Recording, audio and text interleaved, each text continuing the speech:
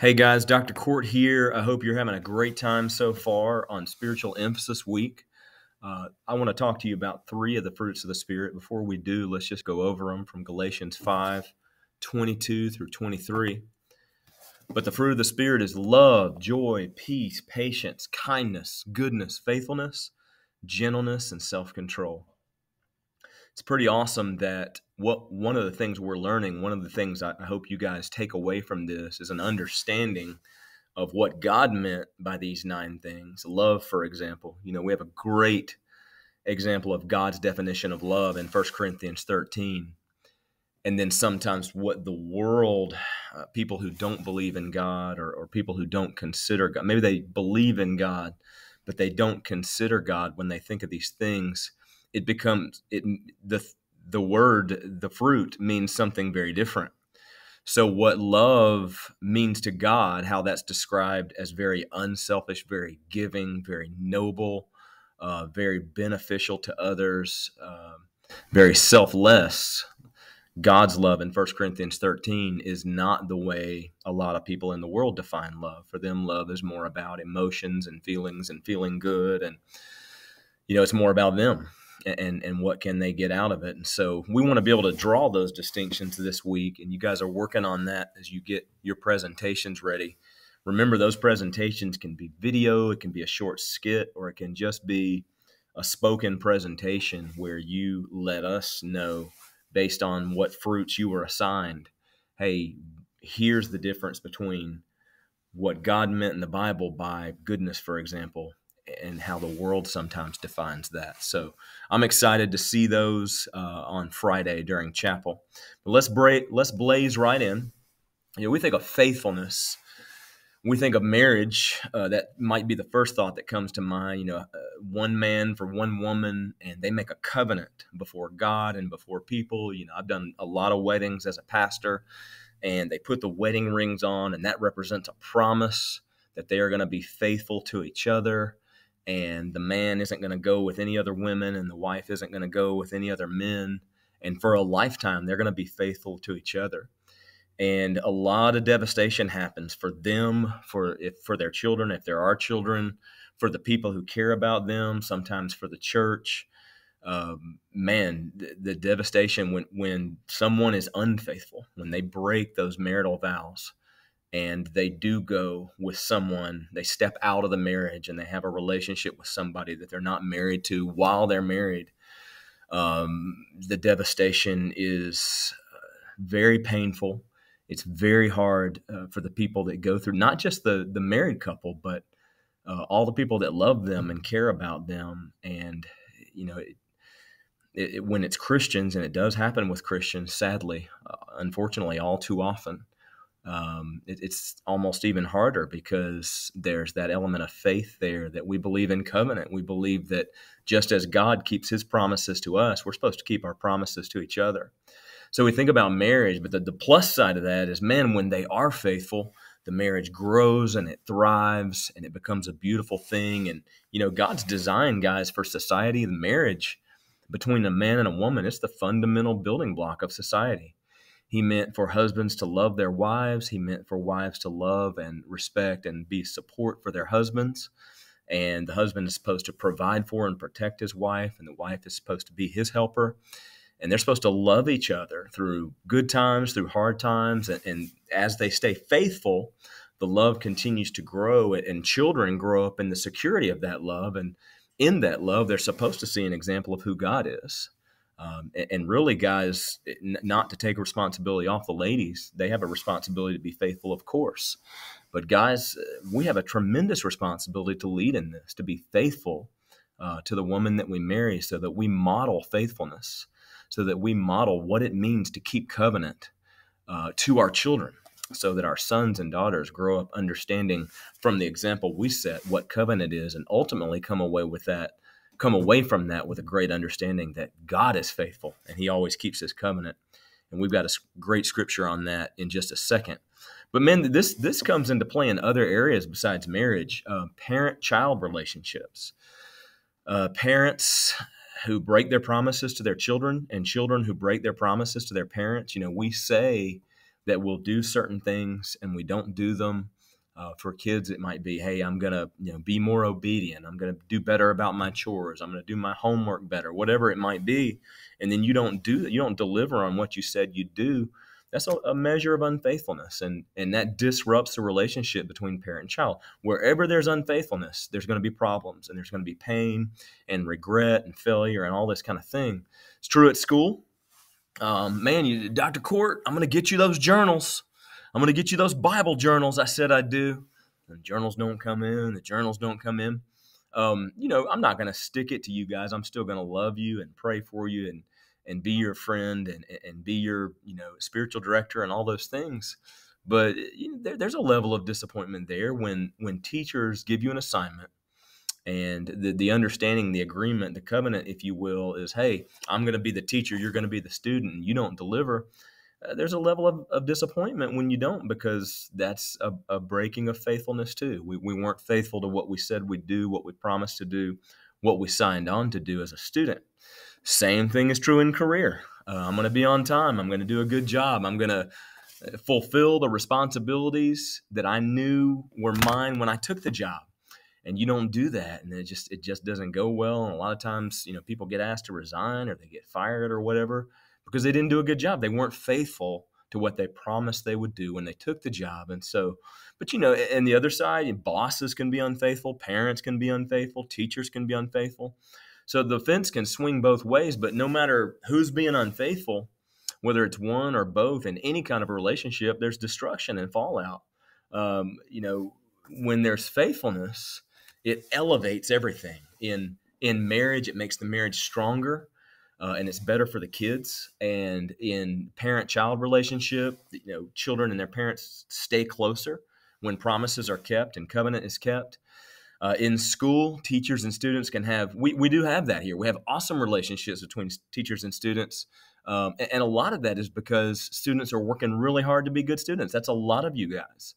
I'd like to say that's most of you guys. And so here, sometimes we have some stress and tension between students. That's true at every school. But man, it goes really well when students and teachers keep our promises to each other. And then certainly in careers, man, and we're about to look at a scripture on that in just a second. Here it is. In marriage, in parent-child, in friendships, you got to be faithful in your friendships too. In parent-teacher or student-teacher relationships, in employee-boss relationships, this scripture is always true. Whoever is faithful in small things will also be faithful in large things. And the Bible teaches us that God will give us charge over more. He will give us more favor. He will give us more privilege. He will give us more to do. He will trust us with more if we'll be faithful in small things. And the downside of that is if we're not faithful in small things, if we're not faithful in marriage, the marriage gets in trouble. If we're not faithful in parent-child relationships, then that becomes stressful. And there's tension between parents and their children. If we're not faithful at school, then it hurts our grades, it hurts our performance, it hurts our future because we weren't faithful students. If we're not faithful at work, then we don't get those promotions and those new opportunities. And certainly as Christians, we're saved when we repent of our sins and trust Jesus Christ as our Savior. But there's some lackluster Christianity out there. There's some Christians out there that are taking God's grace for granted, and they're happy about the fact that they're saved, but there are areas of their lives. There might be areas of your life where you're not being faithful, and that just diminishes your spirit, and it makes the life God intended for you to have less than what it could be. But when we stay faithful, we realize the purpose for which God created us, and we're able to fulfill that purpose to the best possible measure. And so just keep that in mind, guys. Faithfulness, keeping our promises, keeping our covenants is so vitally important. And the greatest thing to know, and I hope this will be a source of hope and strength to you guys all your lives, is Lamentations 3:22 through 23.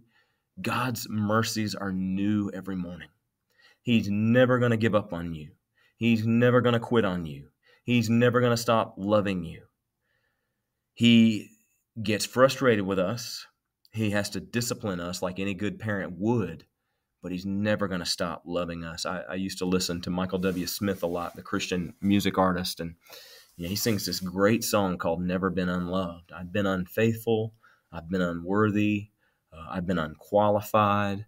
I've been undesirable. All these things I haven't been. All these ways I've failed. All these ways I haven't been faithful. All these ways I haven't kept my covenant, haven't kept my promises. And God had every right to reject me and give up on me, but he never did. It says, because of you and all that you will do, I know that I've never been unloved. I've been all these things, all these things I didn't do right, but I've never been unloved because God's never going to give up.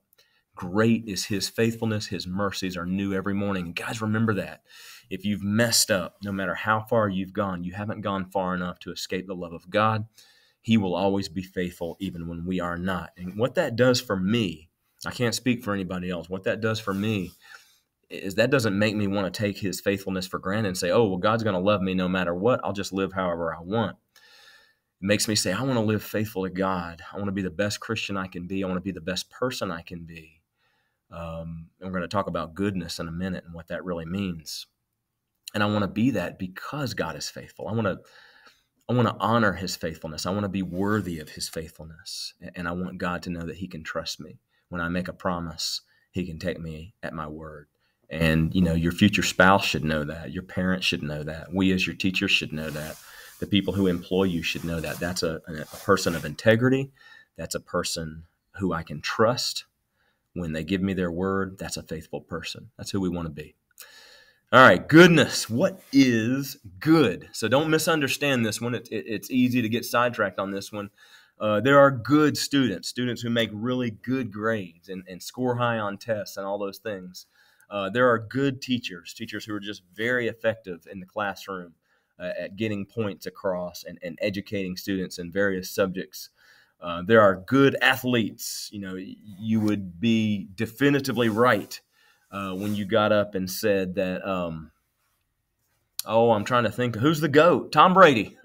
You got up and said, Tom Brady is a good quarterback. Yeah, he absolutely is. Maybe the best of all time. Michael Jordan is a good basketball player. You guys know what I'm saying. Man, who's the best actor? Who do they say is the best? Tom Hanks is way up there. A guy named Daniel Day-Lewis. You guys might like some of these Marvel actors. Chris Evans, Chris Hemsworth, Scarlett Johansson, Robert Downey Jr. Robert Downey Jr. is a good Iron Man. You could definitively say that. All right, there's so many things you could say. They're a good employee. They show up to work on time. They're responsible. They get the job done. They do really well.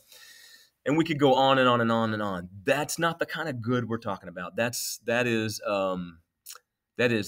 objective good statements because somebody's good at something. Okay? No, we're talking about moral goodness. Okay? Moral goodness. I used to watch a cartoon. I don't know if you guys have ever heard of it, called the Animaniacs. Okay? And they would do this thing on the Animaniac, Wacko, Yakko, and Dot. Those were the three main characters. And they would do this thing on Animaniacs called Wheel of Morality. Okay, and I share that with you just to say goodness defined morally is what we're dealing with here. And as I teach, if you haven't taken my apologetics course, I look forward to teaching that to you guys every year. There are 4 mountains in apologetics: intelligent design, which is creation, the person and work of Christ, which is the incredible impact Jesus had on the world, the fact that he is a real person in history, everything he said he did, the Bible, and how miraculously that's put together, and how the Bible itself validates everything we believe as Christians. But maybe the hardest one to nail down is what I call intrinsic morality. And intrinsic means that morals, a sense of good and evil, a sense of right and wrong, is woven inside of us. And I believe that was put there by God.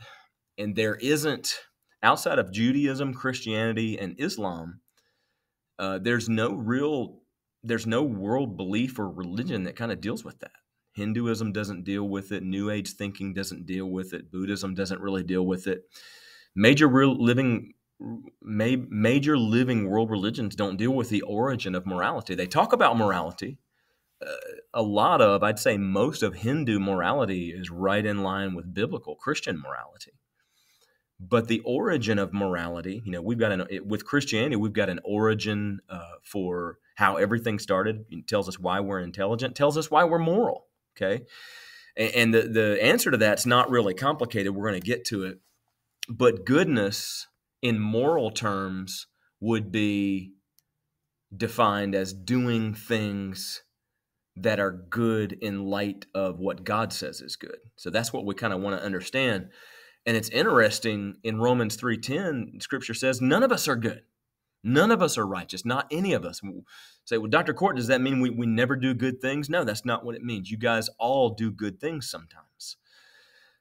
But what it means is we are none of us good all the time. There's none of us who is perfect. There's none of us who hasn't sinned or made mistakes at some point in our life. Now, this is, as we talk through this, kind of pay attention, because this is a good example. This fruit of the Spirit of goodness is a good example of how the world kind of takes it in one direction, but Christianity is taking it a different direction. The world's moral take on goodness sometimes is that, hey, if it feels good, do it. And another way to put that would be, if it feels good, it must be good. If it feels good, it is good. And I would I would strongly challenge that. I think a lot of you guys would too, because some people think, if it feels good, then it is good. It feels good, in this age of social media, and people can be, anonymous behind their computer screen and say what they want to say without any kind of consequences or repercussion. It feels good sometimes for people to bully other people, or to cancel other people, or to insult them. And they do that, and they get this like adrenaline or dopamine hit by interacting with people and just being hateful and ugly. But it feels good, and that's why they're doing it a lot of times. And sometimes we do that at school. Sometimes at school we bully others, or we make fun of others, or we're mean to others. And at some level it makes us laugh, and we think it's funny, and we think it's good. But is it good? Is it morally good? And is it morally right for us to act that way? Are there consequences for those kind of things? If it's really good, if it's genuinely good the way God defines good, is never going to have negative consequences. But if it's worldly good, we think it's good because it makes us feel good, and it does have negative consequences, you got to really ask yourself practically, well, was that really good then? Because it brought about destruction, and it brought about hurt and failure. So yeah, insults.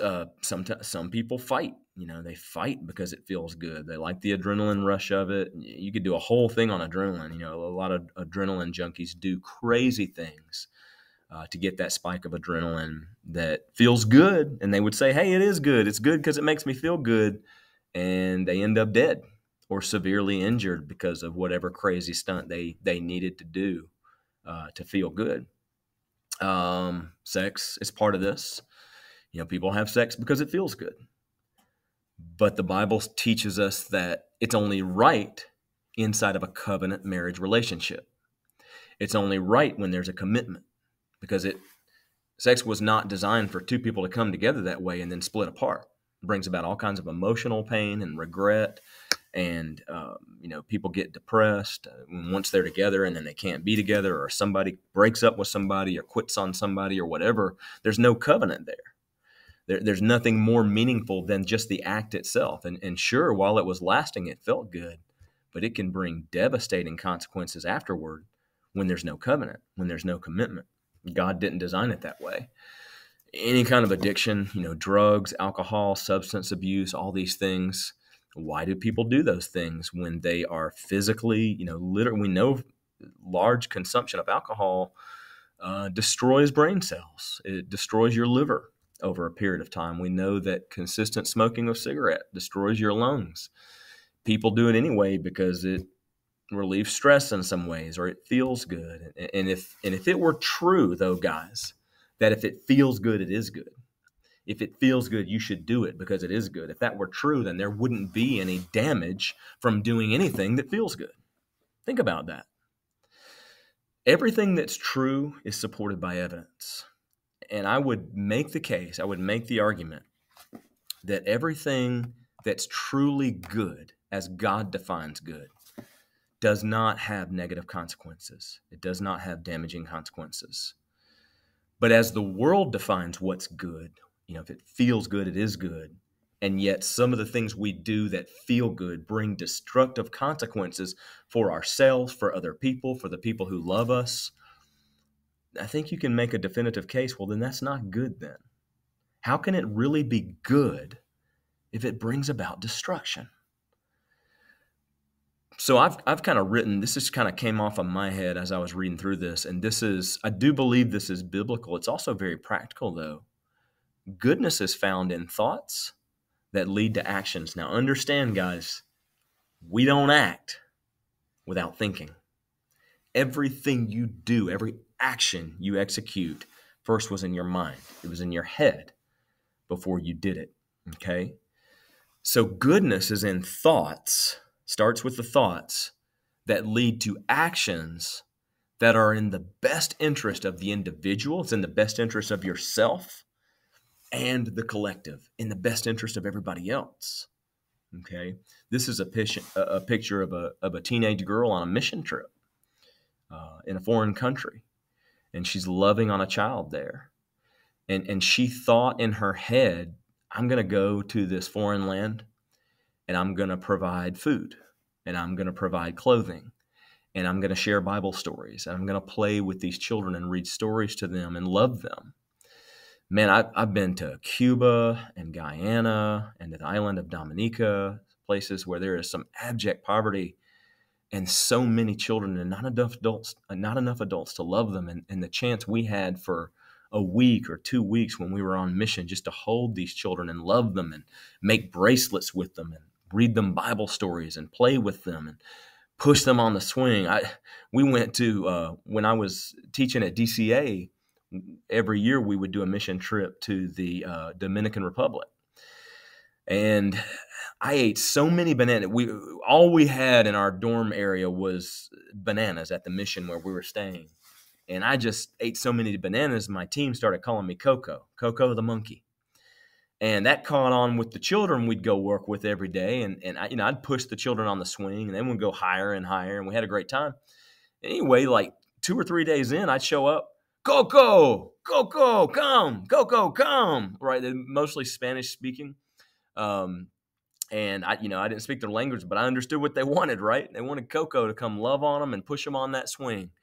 And just something as simple as that gave me a sense of fulfillment, a sense of purpose, a sense of worth that's beyond any feel-good thing I could do. Like, I don't know, we play video games for hours on end because it feels good, or all these things we've talked about, things that benefit others, things that require sacrifice on my part. They're really good because they always result in me feeling like my life had purpose and in others being helped. Okay, and guys, that's why we're doing service projects this week. That's why we're going to do a mission trip in March with our grades 11 and 12. That's why we go. That's why we serve. That's why we help. When you're at school and you have an opportunity to bully, and that might get your friends to laugh, and when they laugh, that might feel good. But instead you say, hey, I'm going to think thoughts that lead to actions that lead to the best interest of myself and of other people. Nobody gets bullied because what you chose to do was be kind to the individual instead of insulting to them. Now you feel better about yourself, and they weren't hurt. There wasn't any consequences in any way. I hope that makes sense, guys, because goodness, as it flows from the heart of God, is always in our best interest, and it never brings with it negative consequences. So we want to understand goodness in that light. Goodness is unselfish. It's selfless. Jesus is the best example. If you say any person that lived on this earth was good, it'd be him. It'd be Jesus Christ, right? And he was, everything he did was beneficial to others and for us eternally. What he did is still benefiting us today. We can still be saved and have eternal life with God in heaven because of what Jesus did. And it was hard for him. And goodness is that. Goodness is not always doing the comfortable thing or the easy thing. Sometimes it's doing the hard thing for others, but you're always going to reap the benefit of that too. You're going to know that you're right where God wanted you to be. I think about Paul and Silas too. They were sharing the gospel, and they were chained up and in prison for it. They were beaten, and then they were chained up under a latrine. They were chained up under the place where people use the bathroom. And they were down there singing hymns and singing songs. They were happy. We're going to talk about that when we talk about joy, because they knew that what they did was good. I love this. I'm a Lord of the Rings fan. Some of you guys may be too. I don't know. I love this quote from the wizard Gandalf. He's talking about, there's this evil that's encroaching upon the land. It's ultimately, it's in that ring. It's called the Lord of the Rings, and it's in the ring of power. And there are, forces for good that think that the way that we stop the evil is through strong might and power and a mighty military force and a mighty sword. And Gandalf says, I don't think that's it. He said, some believe it's only great power that can hold evil in check. And that is not what I find. I have found that it is in small, everyday deeds of ordinary folk that keep the darkness at bay. Small acts of kindness, you might even say small acts of goodness and love, things that are sacrificial, things that are noble, things that are beneficial to others and not just beneficial to us. And here's the thing. Here's the beauty of God's goodness. When we are selfless and kind and good to others, it's going to be good for us, and there's no fallout from it. So I know that's a lot, but I really wanted to unpack that one. That one's so important as we draw the distinction. Well, here's what the world says is good, and here's what God says is good. And then the last one real quickly is just joy. And I just want to draw a quick distinction that people sometimes get confused on. There's joy and there's happiness, and there's a difference. And a lot of people don't always think about that, but I wanted to flesh that out with this chart here real quick. Joy is a state or condition, okay? Joy is a condition of my heart. It's a condition of my mind, okay?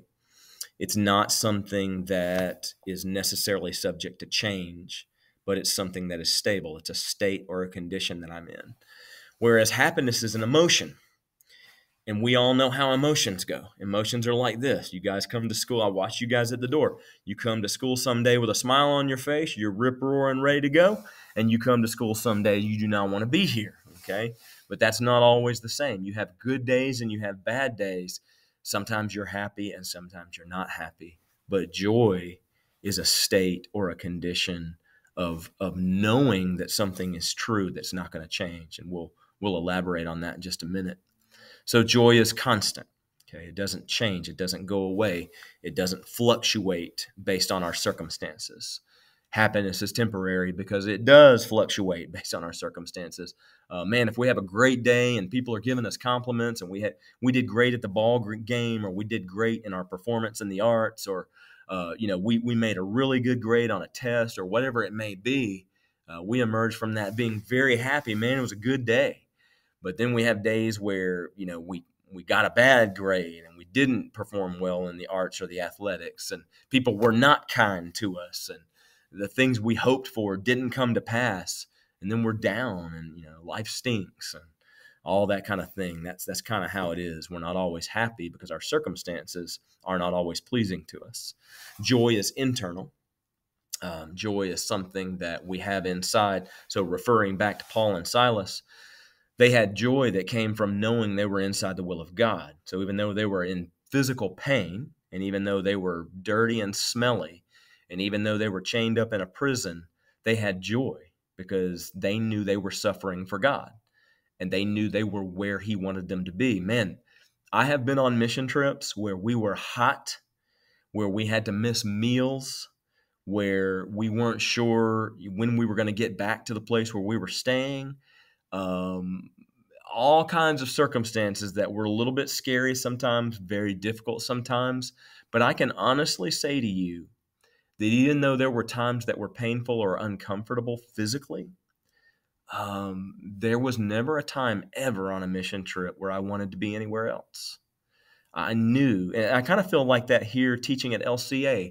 I know that when I'm in a place doing what God's called me to do, I have joy. And that's never going to be taken from me. My happiness in that place may fluctuate, okay? I may get frustrated. Things may not go the way I want, but my joy doesn't fluctuate because I am where God wants me, doing what God's called me to do.